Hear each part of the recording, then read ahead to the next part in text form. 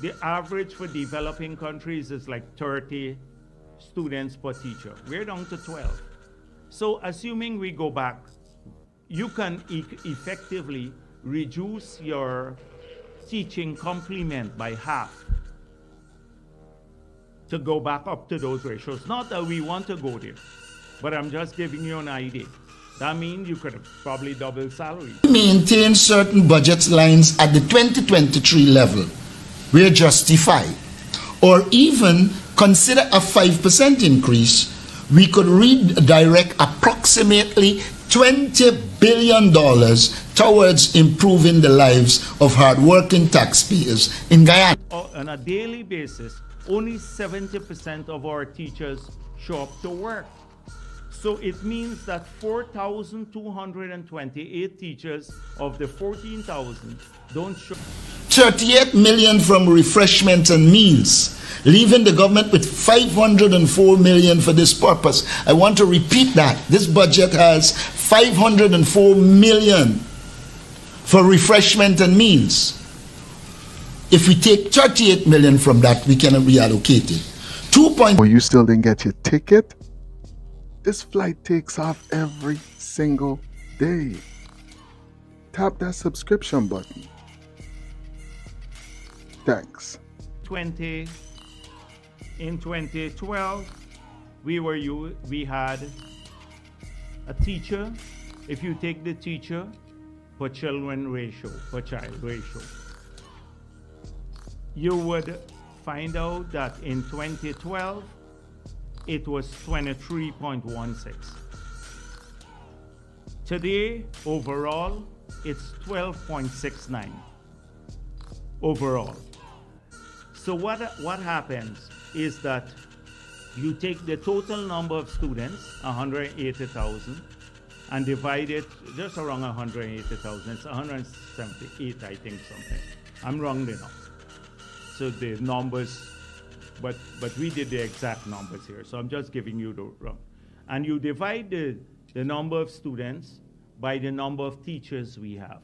So we pay over 14,000 teachers on our payroll. That's on the payroll. It works out to 12.69 per teacher. For every 12.69 students, we have one teacher. It used to be in 2012, for every 23 students, we have one teacher. So how does this number stand up globally?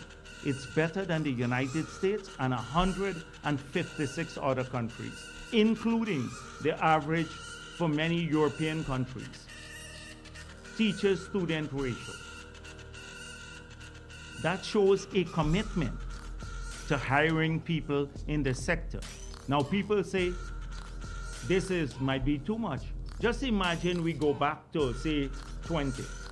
Say 20, which is the average for developing countries is like 30 students per teacher. We're down to 12.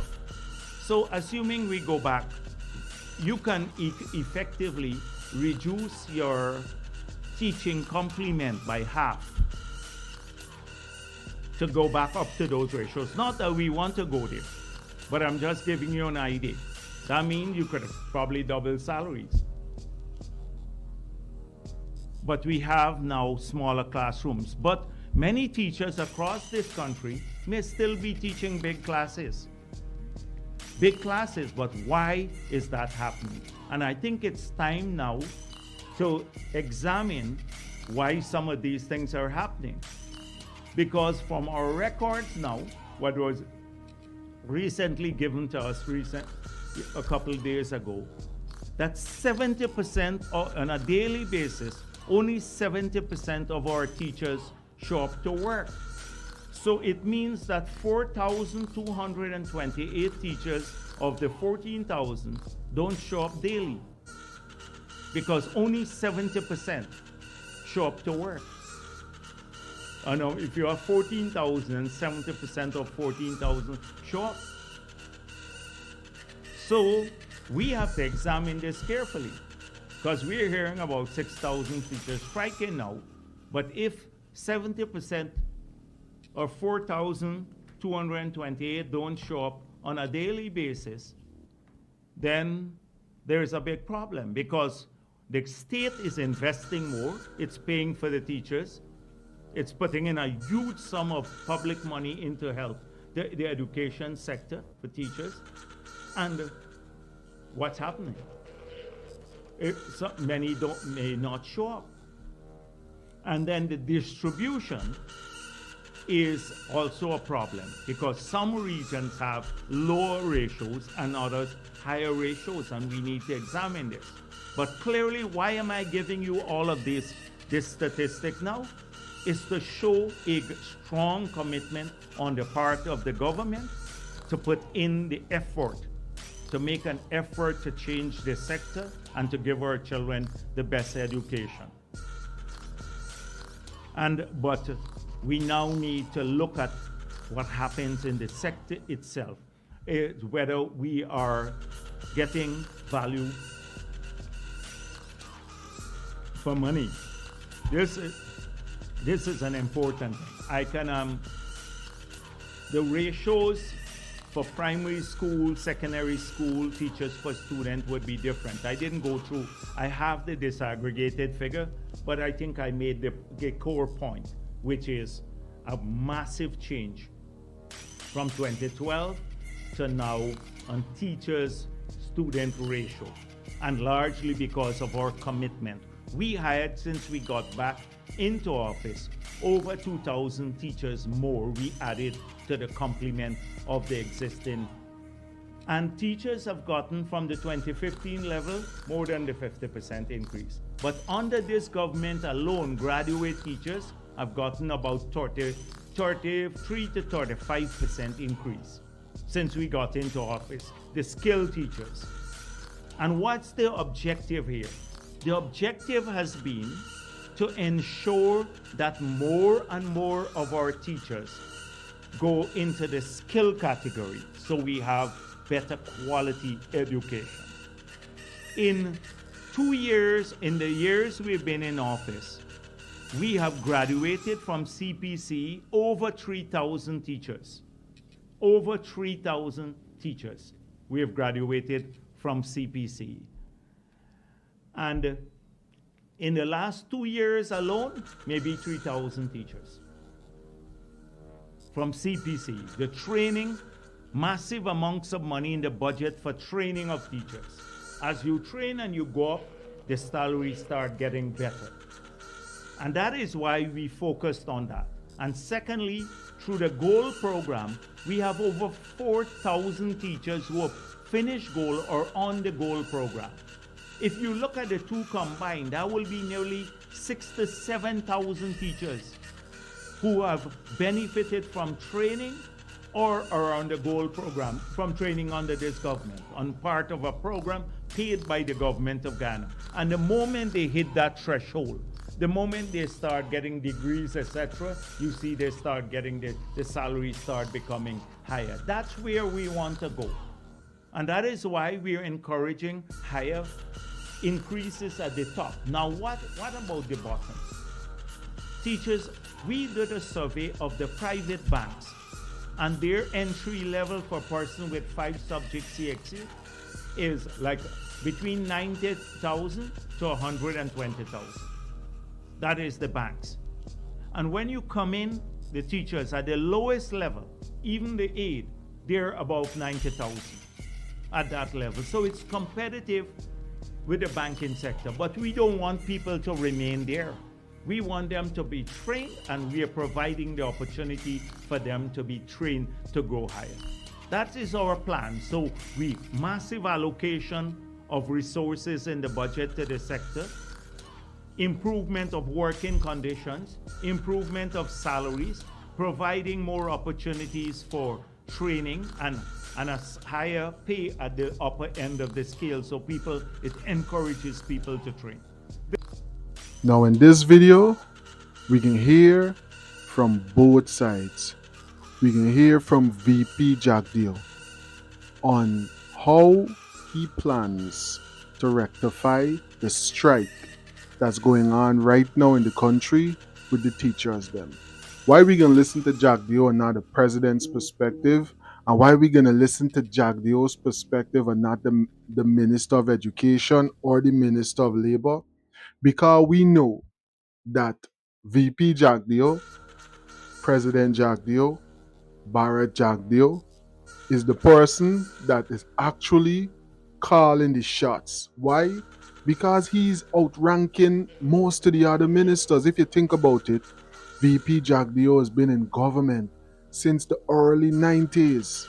So he's a stalwart at dealing with matters in the country. He's a scholar at finances, and he's a head of state with experience ranging for more than decades.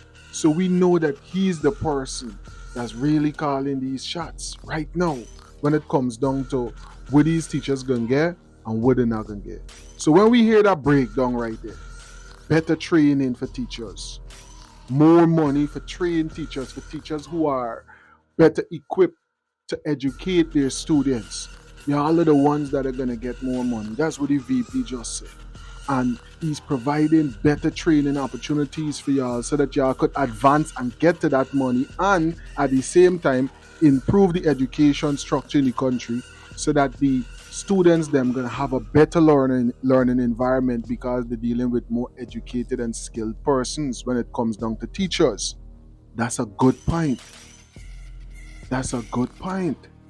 But at the same time, we gotta consider now, our president is comparing our small population to larger populations and larger countries around the world, which from my perspective might not be a fair comparison because Guyana is a very small population of persons, so we can't really look at the class sizes and stuff like that. But they're saying that that's how they do it around the world.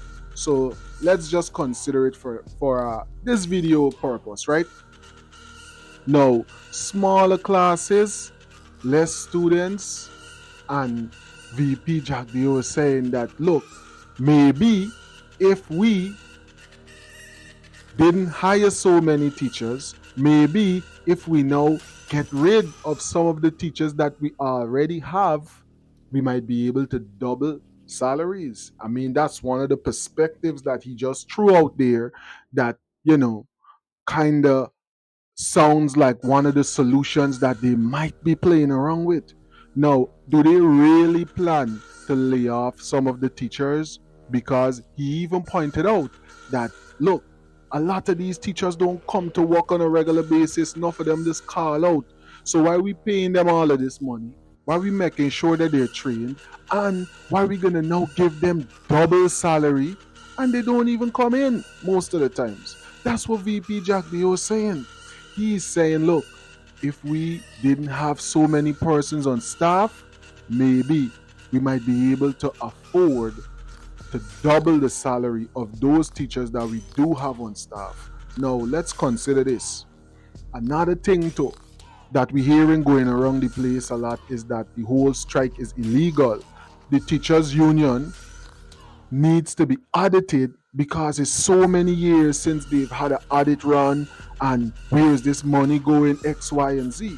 But the silly thing that we ain't considering as well is that the same people that is saying that the teachers union need to be audited was running the country for most of the years that they're saying the audit wasn't run.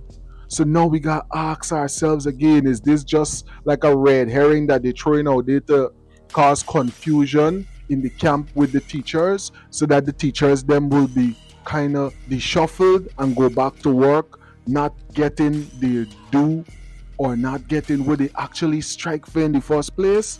Because if you really consider what's going on here, in the richest country in the Caribbean right now, right? And in one of the richest and fastest growing economies in the world, why are we finding it so hard to compensate some of the most important people in any country?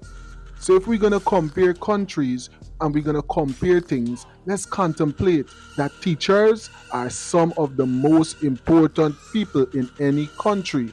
Because, look, the most important resource is your human resource and your labor force, aka your human resource. So let's think about that.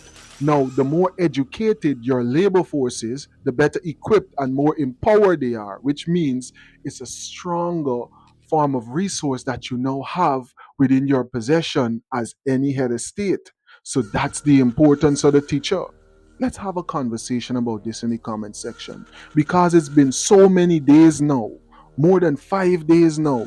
The teachers are out in the sun protesting and calling for betterment, better wages, and an improvement in the way that they're compensated for their services. Let's see what comes out of this, because you're hearing the proposals and from VP Jagdeo. Now we're going to get into the conversation that Aubrey Norton had and his perspectives that he's bringing forward when it comes to solving the problem with the teachers, when it comes to bringing a solution to the table to end the strike. Let's hear what Aubrey Norton, the Honorable Aubrey Norton, has to say about this matter right now. With prudent management of our financial resources, it is entirely feasible and possible to allocate more funds to our dedicated public servants, including teachers, nurses, doctors, and disciplined servicemen and women. A careful analysis of the government's recurrent expenditure, which is where wages and salaries are catered for in the budget, reveals significant room for optimization and reallocation of resources to pay all public servants a significant increase. The current regime's recurrent expenditure in 2024 amounts to $480 billion, a substantial sum.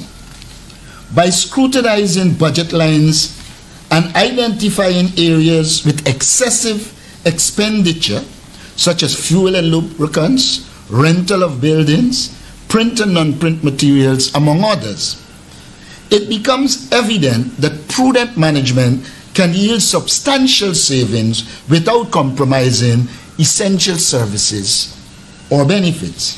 For instance, if we maintain certain budget lines at the 2023 level where justified, or even consider a 5% increase, we could redirect approximately $20 billion towards improving the lives of hard-working taxpayers in Guyana.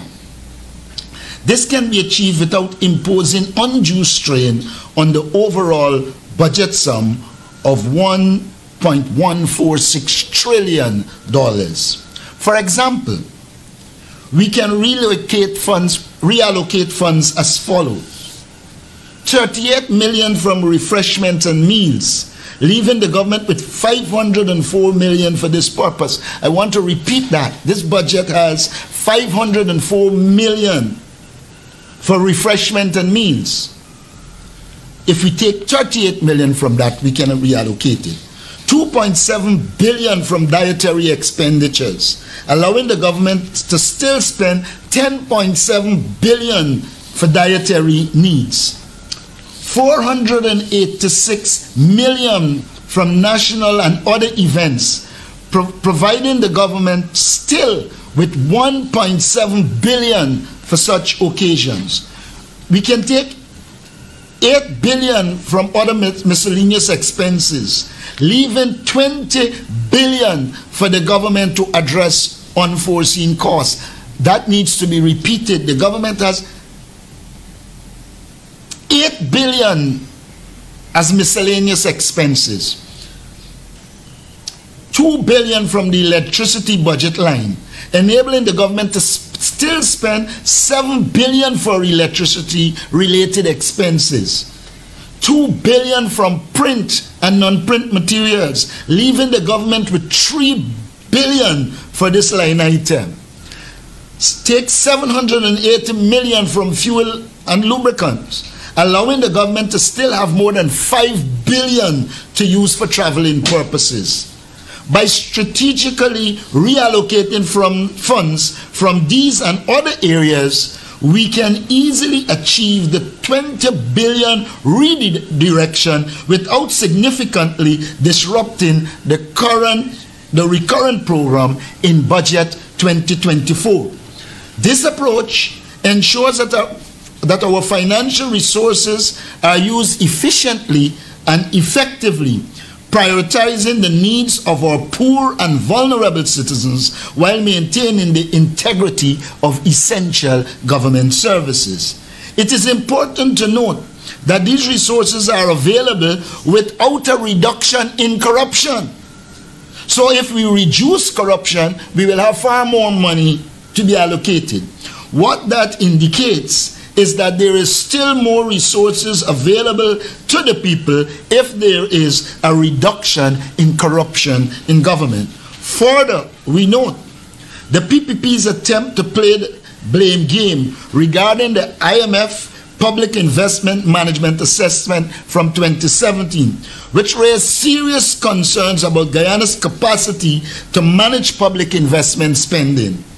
With expected losses due to inefficiency and corruption that far exceed that of our peers, the IMF has repeatedly urged reform, and we began this process in 2018, only for the PPP to abandon it.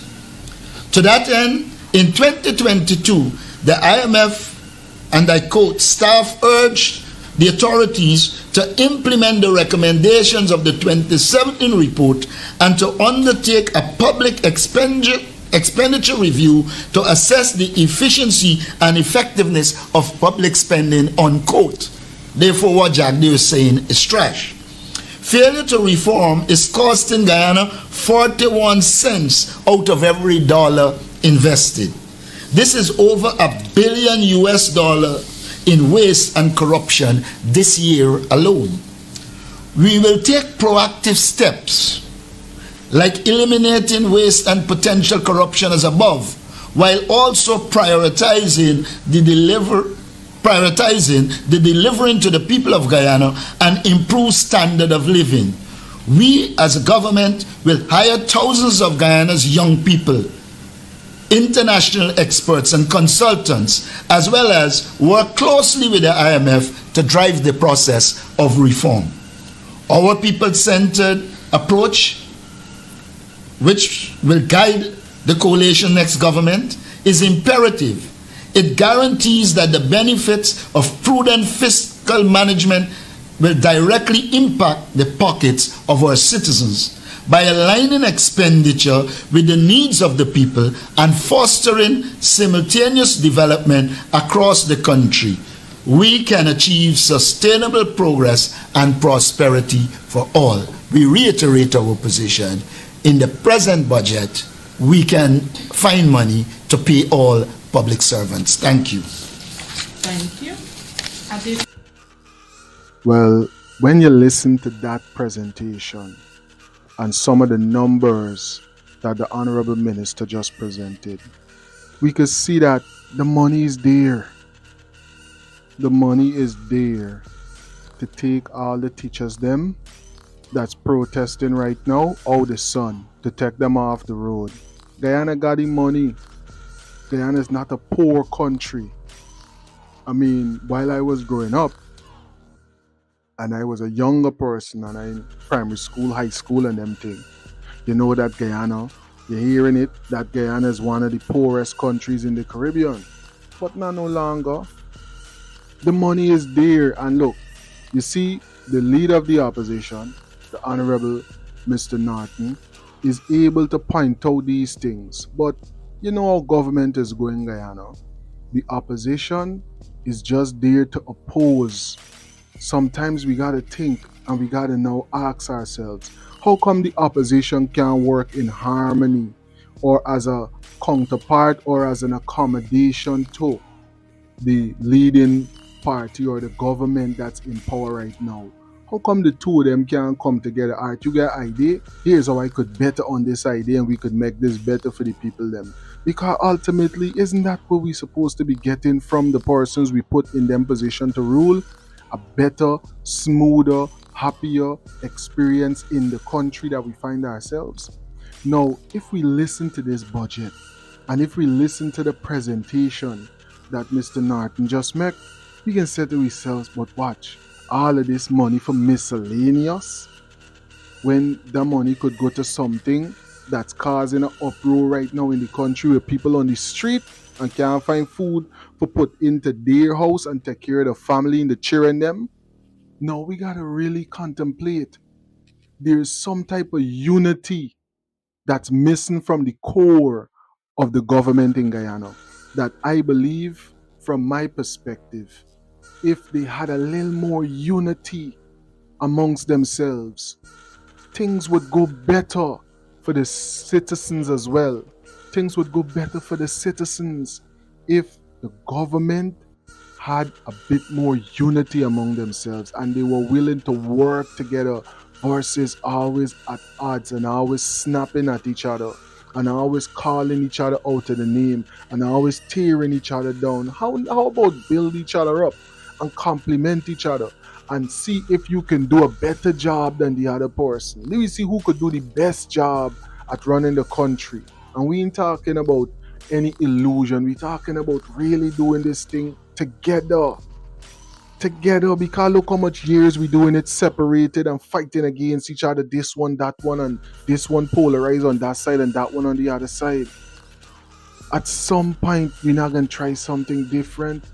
Look how many people for how many days is out in the street.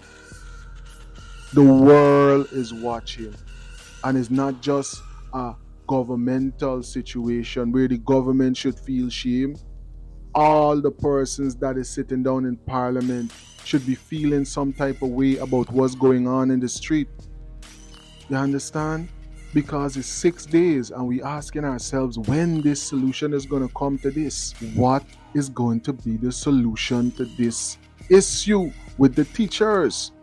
We heard from the PPP, we heard from Vice President Jagdeo, we heard from the APNU, we heard from Honorable Minister Norton. Let's have a conversation about this in the comment section. You heard both sides. What are your perspectives on this? What do you think about this? Who do you think has the better proposal? And how do you think these two proposals could come together and make a better situation for the teachers in Guyana right now? Let's have a conversation about this in the comment section. Thanks again for watching, and I'll catch you in the next one. China, North Korea, ISIS, Al-Qaeda. They may be watching this right now. Our military should not be mistaken for a cable news gabfest show. We don't care what you look like. We don't care who you voted for, who you worship, what you worship, who you love. It doesn't matter if your dad left you millions when he died or if you knew who your father was. We have been honed into a machine of lethal moving parts that you would be wise to avoid if you know what's good for you. We will not be intimidated. We will not back down. We've seen war. We don't want war. But if you want war with the United States of America, there's one thing I can promise you, so help me God. Someone else will raise your sons and daughters. Verb. Well-crafted CMOS gummies. Nutritious, delicious superfoods. What's your favorite flavor?